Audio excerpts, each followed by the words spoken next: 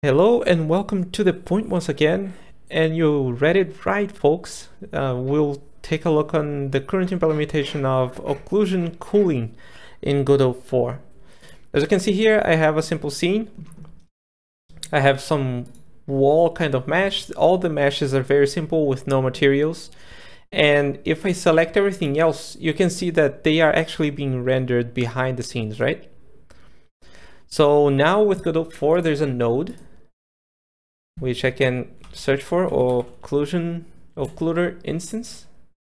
With this thing here, you can create a new occluder like this, and then bake occluder. You'll see that behind the scenes, basically what it does is include everything inside its occlusion logic, and also create this bounding box of what the occlusion is referencing. So now if I do exactly the same thing, you'll see that they don't disappear. So you'll also need to come to project settings and enable this occlusion culling. I'm not sure if it will stay like this forever, but do remember to do this. At first I didn't, just as I showed you, and you might be confused. But once you do, ta-da, you see that they are not being rendered behind the scenes anymore. However, one important thing to note is that the current implementation being used is great for static objects, which means that like objects that don't move in the scene. As an example, if I come here to just run the scene, you see that I am looking to the walls and now things are being weird to the right. This is because the objects that are supposed to be occlusion cooled are moving, and this is not what the code expects. It expects things that are not able to move. So I'll just comment out this, and though I can't show you easily like this, you can totally believe me that these things will not be rendered. And the only way that I can see is that if I go into this wall, you'll see that everything will just go away. You see, like it goes out. To debug, you can come to your 3D scene and click here and click in Advanced Occlusion Culling Buffer. With this, you can see what the buffer is seeing to do occlusion culling. The black things are the objects being used. This looks to me at least like a ray tracer algorithm or similar. I didn't check the implementation to see exactly how it is. But you see the basics of the implementation is that if this black thing is behind this black thing, it just gets dropped from the scene. That's the basis. Let's see another example, a little bit more complex. Let's say I have a CSG with some things. You can imagine this is some furnishing in a house with some objects within it.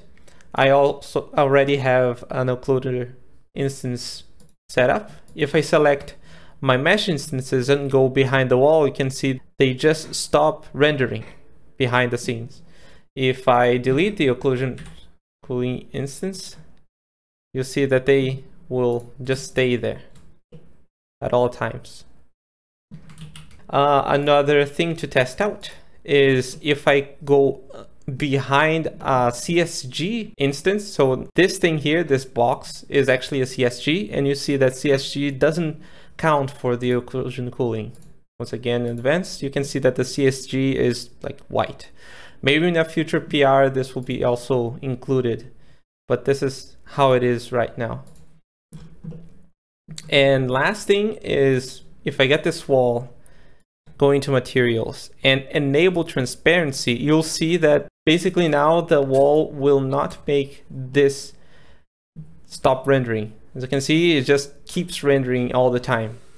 Just because this wall is now, or can be transparent, it's not transparent, but could be transparent, say a window, which means that things actually should be rendered.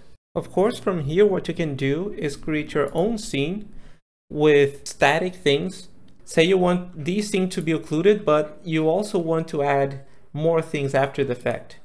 Just do the occlusion from within this scene, and I'll just create a new one and bake.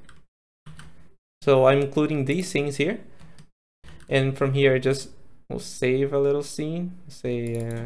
And here I'll actually just delete everything and include the example scene. So with this, you can now add moving objects on top in a way that the occlusion is being done within this scene. I guess it's also good to move the wall. Yeah, so the wall is here. And then from here, you can just create the moving aspects of your scene from outside without actually messing with the occlusion baking system, which is being done within this scene. Or what you can do is just check the documentation of this occluder 3D. Maybe I can open here for you. Occluder 3D. And you can actually make everything by hand. If you check the documentation from the PR itself, you'll see that occluders can be added, removed, or updated at any time, even during runtime, if you change the occluder 3D. Many thanks to JFonS, not sure how to pronounce, for implementing this occlusion cooling through this PR. Take a look for yourself. You'll see that the current implementation is only a partial one. More improvements may be coming, and PRs are welcome anytime. Thank you for watching. See you next time.